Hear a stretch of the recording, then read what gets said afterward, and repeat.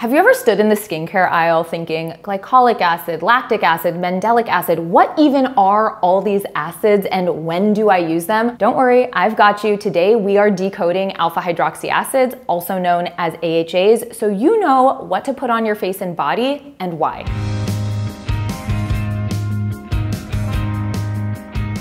Welcome, I'm Dr. Sam Ellis and I am a board-certified dermatologist in Northern California. I created this channel to help you understand your skin and hair and nails and find products that actually work for you. So if you like that type of content, make sure you're subscribed to the channel and don't forget to give this video a thumbs up. Alpha hydroxy acids, or AHAs, can do some really wonderful things in skincare, but I would pick different acids based on what I'm targeting in the skin, whether it's acne, pigmentation, anti-aging. So today I'm not only going to teach you about the different alpha hydroxy acids, but when to use each one. I'm gonna give you product recommendations, and then make sure you stick around to the end because I'm gonna give you tips on how to use these AHAs best so you don't do more harm than good. Now we are gonna delve into the specific types of alpha hydroxy acids, but really think of AHAs as a skincare category. They are all exfoliating acids. Their main purpose is to break apart the superficial dead skin cells that sit on the top of your skin to reveal brighter, glowier skin. When you use them consistently, they can help smooth texture, fade dark spots, and some alpha hydroxy acids even boost collagen, so they can help with things like fine lines, wrinkles, and crepiness. If you've heard of alpha hydroxy acids, you almost certainly have also heard of beta hydroxy acids, which is just salicylic acid. And the main difference is that alpha hydroxy acids sit on the surface of your skin, whereas beta hydroxy acids have the ability to go into your pores. The last thing I'll say before we get into the specific types of alpha hydroxy acids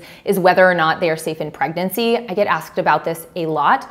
From my perspective as a dermatologist, and what I tell my patients is that I am okay with them using alpha hydroxy acids when trying to get pregnant, and when breastfeeding. You always need to consult with your own healthcare professional, but a lot of patients are interested in what they can be doing for hyperpigmentation and rejuvenation during that time in their life, and I'm okay with AHAs. Let's start off with glycolic acid. This is the AHA that I think people are the most familiar with, and it's probably because it's the most powerful. It is the smallest molecule, so it can get the deepest into the skin, so it can have the most potent exfoliating effects. I love glycolic acid. It increases cell turnover, it helps with collagen production, it's also a humectant, so it helps draw water to the skin's surface, and it can also help with things like hyperpigmentation and pore size. Glycolic acid technically can be used by all skin types, but because it is the most potent, the most likely to cause irritation, now this also depends on how it's formulated and what concentration it's at, I really like glycolic acid the most for people who have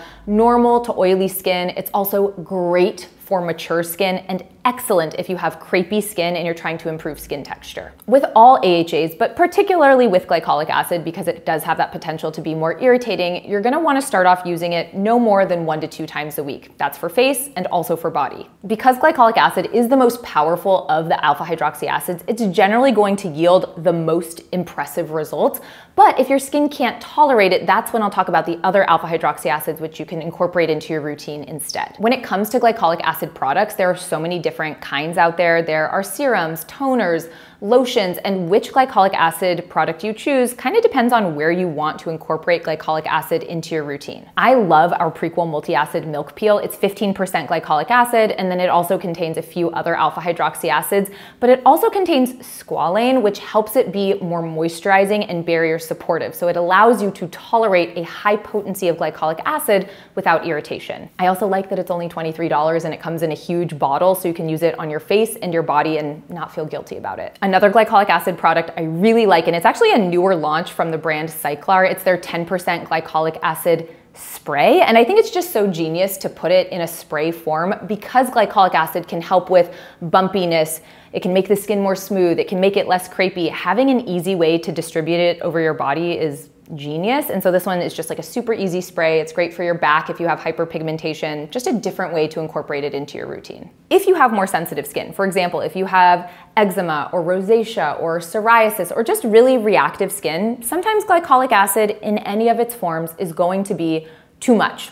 Which brings me to lactic acid. Compared to glycolic acid, lactic acid is a larger molecule. It doesn't penetrate as deeply into the skin, and so it offers more gentle exfoliation. Just like glycolic acid, lactic acid can help with things like hyperpigmentation, irregular skin texture, and also lactic acid is really hydrating. So if you find that your skin leans dry, you may want to try a lactic acid preparation. If you deal with bumpy skin on your upper arms, also known as keratosis pilaris, there's a chance at some point in your life someone has recommended amlactin lotion to you, and that's lactic acid in lotion. Now, even though I like amlactin for your body, aside from the kind of nasty smell, and that's very personal, when it comes to face, I don't really like a lactic acid lotion. I prefer it in serum form. Peach and Lily makes a super nice, relatively affordable lactic acid serum, and it also has a ton of peptides in it. So if you're looking for something to gently exfoliate, but also give you like a peptide step in your routine, maybe you're trying to streamline a little bit, highly recommend. So we've got glycolic acid sitting as sort of like the head honcho of the alpha hydroxy acids. You drop it down in intensity to lactic acid if your skin is more dry or sensitive.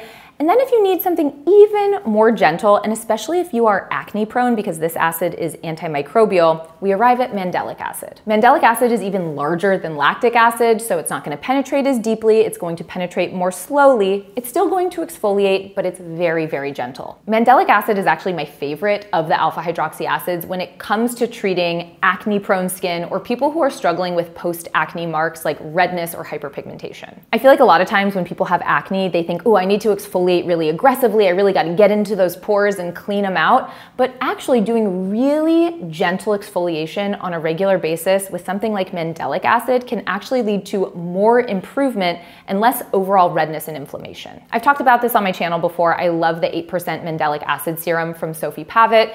It's gentle enough for most people to use every day, though I would probably start out using it every third day and work your way up. And then the last alpha hydroxy acids I'll talk about today before I give you the tips and tricks on how to use them properly are malic acid and tartaric acid.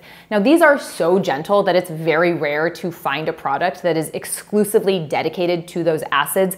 They often sort of serve a supporting role, so you will find them in blends with other alpha hydroxy acids. Once you've decided you're going to start incorporating alpha hydroxy acids into your routine, it can be really exciting, and sometimes people want to go in and use them every single day, but that's not the way to do it. So I'm going to give you a couple tips and tricks so you can have the most success and get the best skin possible from incorporating these into your routine. Number one, you're always going to do a little patch test. I recommend taking the acid that you plan on using on your face and putting it kind of in the crook of your elbow. And I would do that every other day for like a week just to make sure it doesn't cause too much irritation or redness. Because if it inflames the inside of your elbow, you don't want to put it on your face. Also, we're going to start slow here, so we're going to start off by incorporating any acid 1 time a week.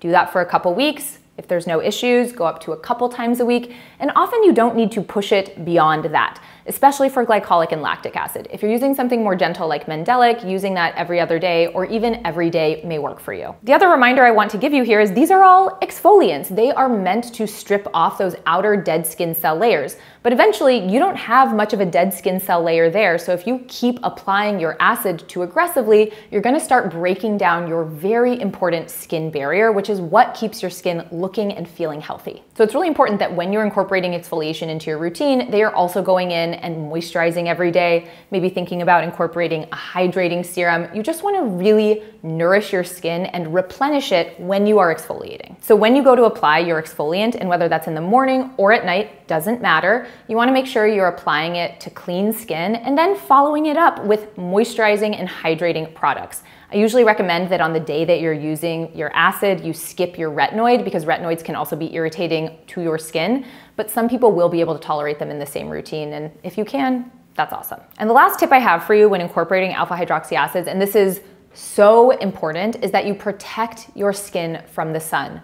Alpha hydroxy acids, no matter if it's a really potent glycolic acid or a really gentle mandelic acid, make your skin more sun sensitive. So it is so key that if you are using an exfoliant to make your skin better, that you're not undoing that progress by letting your skin get sunburned. And I would say this is particularly important if you have a deeper skin tone, because excess sun exposure not only leads to sunburn in that case, but it can also cause hyperpigmentation. And many people are using alpha hydroxy acids to help with hyperpigmentation, so you don't want to inhibit your progress by getting excess sun exposure. So sunscreen every day, wide brim hats, do your best. One thing to note though is that enhanced sensitivity to the sun goes away after about a week of stopping your alpha hydroxy acids. So if I have a patient who's going to go on a very sunny vacation and they maybe are not the best with their sun protection, I'll have them stop any of their alpha hydroxy acid body lotions or face products a week prior to vacation. Hopefully after watching this video, you have a better understanding of alpha hydroxy acids and how to choose the right one for your skin type. If you're already using an alpha hydroxy acid in your routine and you love it, tell us which one you're using. We want to know. I always love to see your product recommendations. Don't forget to like this video and make sure you're subscribed to the channel, and I'll catch you next time.